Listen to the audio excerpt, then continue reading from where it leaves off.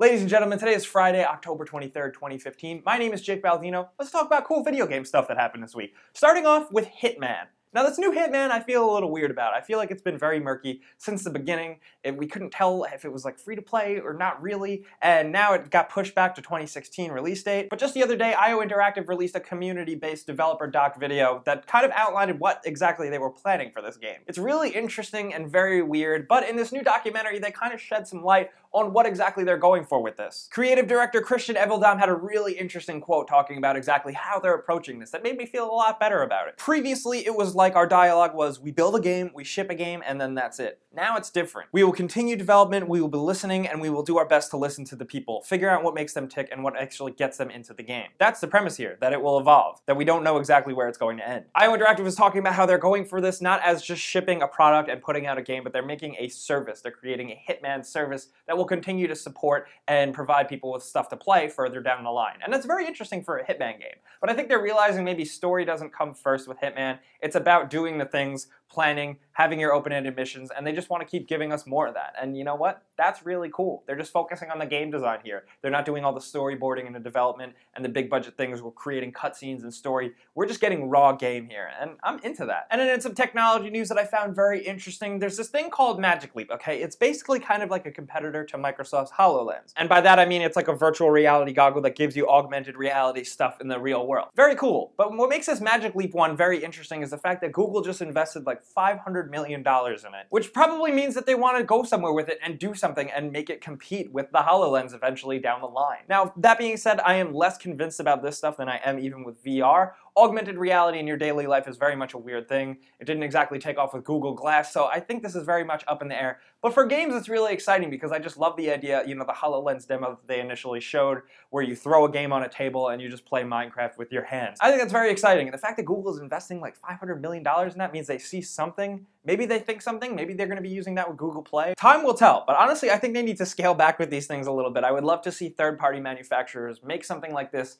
that kind of is an accessory to a game. You still play a game on a TV, you still enjoy it in the traditional sense, but you wear glasses that maybe give you a heads-up display in the glasses that doesn't exactly clutter the screen. Is that a weird idea? I don't know. But it is something to think about. It is always really good to look towards the future of technology and see where it's going with gaming. And to lighten the mood a little bit, I haven't talked about Grand Theft Auto 5 in a while, the gift that keeps on giving, but we've got another really cool mod. We've seen the Hulkbuster Iron Man armor, but now we have the actual Hulk in the game. This mod is super awesome. Look at this. This is so cool. It's actually modded to you can pick up shit and throw it.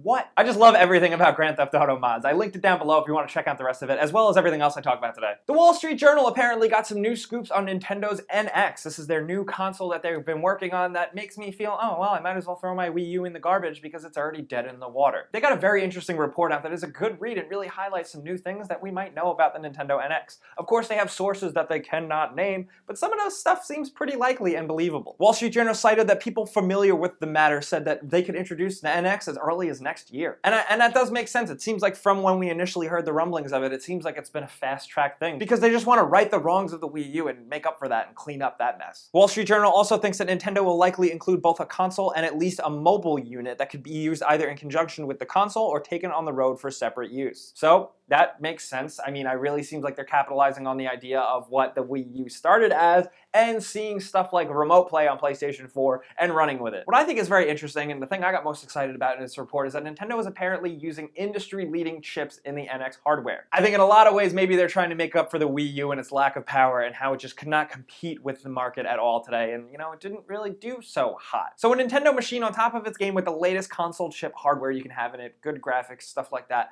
the fact that you can maybe take it and go mobile with it, and probably some other quirks that Nintendo will invent, you know, that some people like to think are gimmicks, will still make this NX thing really interesting, and I'm really looking forward to it, especially since they're talking about how it's going to be fast-tracked, and they want to maybe get it out by 2016, or at least show it, to make up for the softening sales of the 3DS and obviously the Wii U. And something we talk about on their show very much, and something I really enjoy, is corporations fucking up. Thanks to the eagle-eyed Wario64 on Twitter, he noted that there was an apparent price discrepancy and a glitch in the Target mobile app, and someone actually bought a PS4 for $30. I did some digging, and it seems like Target fixed it very, very quickly, but it looks like that, according to this image, it looks like at least one person got a PS4 for $30. So congratulations, sir, you are very, very lucky, and we all hate you. Side note though, at Wario64 on Twitter is a very good follow. He's invaluable to me because he just provides all this really really cool stuff like this. He's quick on everything. You get the deals from him, and he always gives you scoops like that. So definitely follow him. And for those of you fans of FIFA or soccer or football or whatever out there, check out this really cool video that Complex Media produced that kind of goes into the detail and the development of FIFA 16. It's definitely worth watching. It's really cool because Complex produces awesome video content, and even if you're not into the FIFA games, it's a good look into video game development. It's worth a watch. I linked it below. Check it out. And last but not least, of course, I saved the best for last. Let's talk about Fallout 4. First of all, it's gone gold and there are actual physical copies in the wild. Bethesda tweeted out this image this morning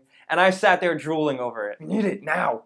Fuck. And not to mention the fact that they released this limited edition Xbox One controller that of course I bought instantly when it went on sale in the Bethesda store because look how awesome it is. And for those of you that are looking at this image and say, what is that little toggle on the stick on the bottom right? It just has to do with headset controls. I probably shouldn't have gotten this controller just because I have to get my cat spayed. So don't tell my girlfriend that I bought this controller, please.